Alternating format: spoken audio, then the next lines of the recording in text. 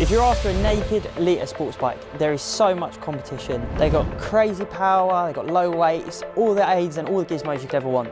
But if you want something a bit simpler, a bit cheaper, then this looks like a great option. It's Honda's CB1000R Black Edition.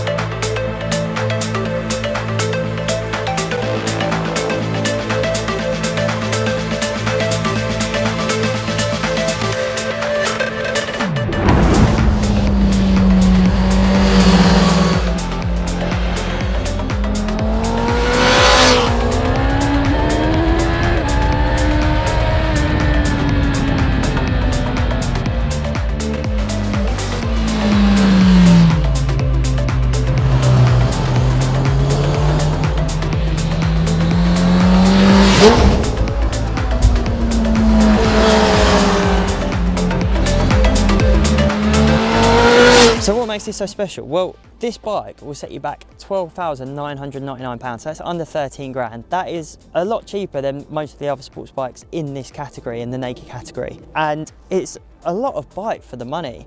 So you've got your CB1000R as the base. It's relatively unchanged for 2021, although there's a few little minor things to get it for Euro 5 and a new little dash and a few little bits like that. But with this, the Black Edition, Honda really have pulled something out of the bag. I was not expecting it to A, look this nice, and B, perform as well as it does for the money. So for starters, the thing that's got me the most about this is the finish. It is so striking, and I cannot believe the price on it.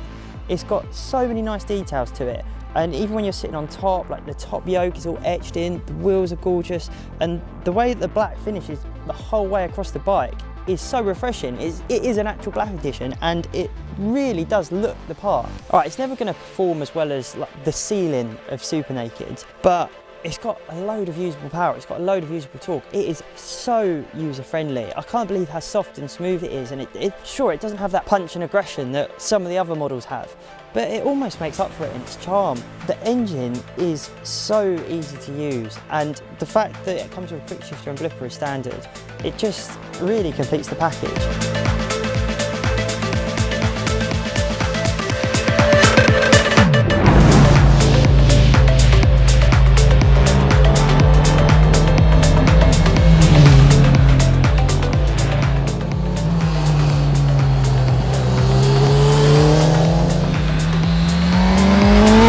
If you're looking for a bike that's going to be hardcore, high performance to take on track, then this probably isn't for you. As the styling suggests, it's not made for that. It's a neo-cafe type racer, and it's made to ride along, to be enjoyed, and to be honest, it's happiest when bimbling.